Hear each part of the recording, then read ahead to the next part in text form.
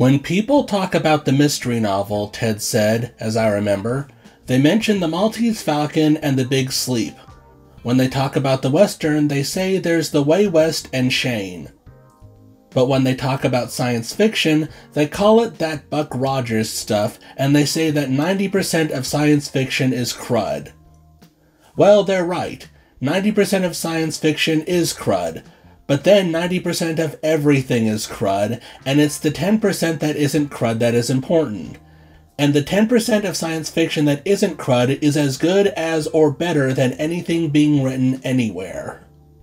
This is the full text of what science fiction writer Theodore Sturgeon would call his revelation. People would later just take out one sentence of it and call it Sturgeon's Law. But I think the full text is important when applying to media criticism. What I mean is that it's not really a good argument to say something is bad just because most of the examples are bad, because that applies to everything. It's a double standard just to say your thing is great while the other thing sucks based on that, because you're ignoring the thing that you like is mostly bad as well. For example, if you hear about a remake being made and you think it's going to suck because it's a remake, you're wrong.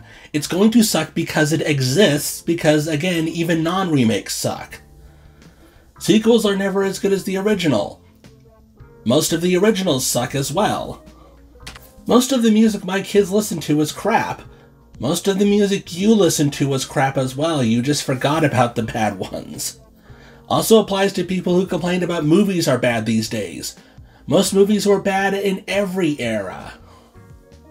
Another licensed game, most licensed games suck. Most non-licensed games suck. The Nintendo Wii's library is nothing but shovelware. Oh, piss off! Every successful video game has lots of shovelware. That's one of the consequences of being successful, because those developers see where the money is. I also noticed that calling certain games shovelware on the Wii was given a very broad net that somehow wasn't applied to the other systems. Now, I don't think Sturgeon's Law should be taken as an absolute. As in, not everything is either crud or wonderful. That just makes for a false dichotomy about quality. Heck, the fresh or rotten dichotomy is my biggest problem with Rotten Tomatoes. That and people confuse the tomato rating with the Metacritic score, those are entirely different things. Then the site encourages people to not even read reviews, they just look at the number. It's more accurate to say that Sturgeon's Law applies to a bell curve. This means not only is the truly good stuff rare, but the truly bad stuff is rare.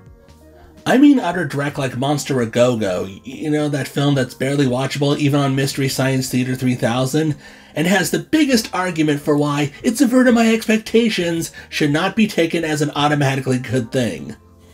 But most of the stuff we think of as the worst is just highly flawed, like Batman and Robin or the Bayformers movies.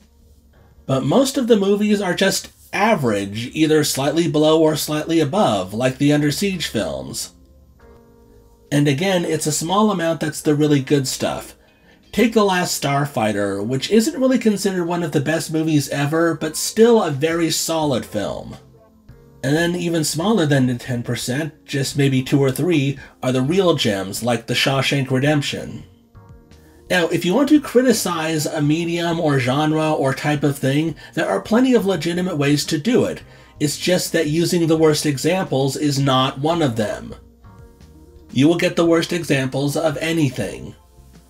So if you're going to say that so-called practical effects are so much better than CGI, your argument has a fatal flaw. Stuff like The Thing are the exceptions.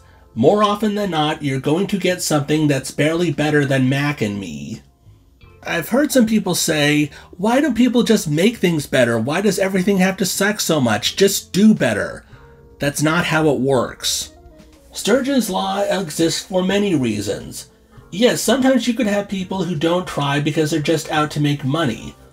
Some could be con men.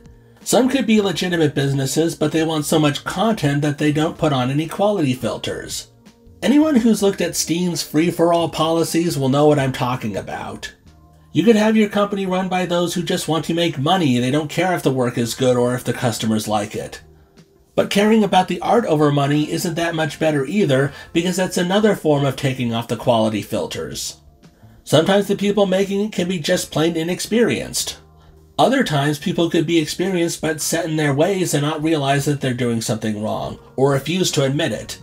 There can be too many cooks, too many yes men, or people could try working together but it just doesn't work. You could fail to plan things properly. And even if you avoid all of those, Murphy's Law still comes into play. So it's also an invalid argument to automatically assume that people just deliberately made something bad. There can be many factors. That's why it's important to look up things behind the scenes, not just assume you can tell what happened based on the final product. But another important thing about Sturgeon's Law is that it can be necessary.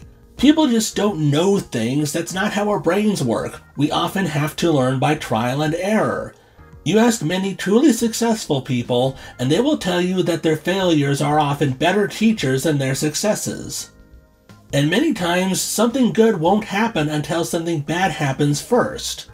For example, no matter what happened to the Alien franchise, we wouldn't have gotten Alien in the first place if the movie Dark Star had a halfway decent monster prop. Seriously, Dan O'Bannon said that he made Alien simply because he wanted a space movie with a decent monster.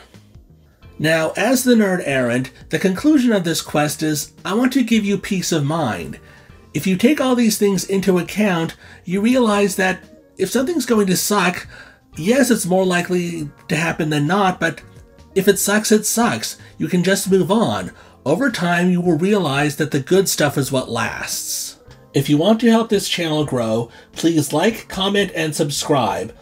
Don't forget to hit the notification bell either.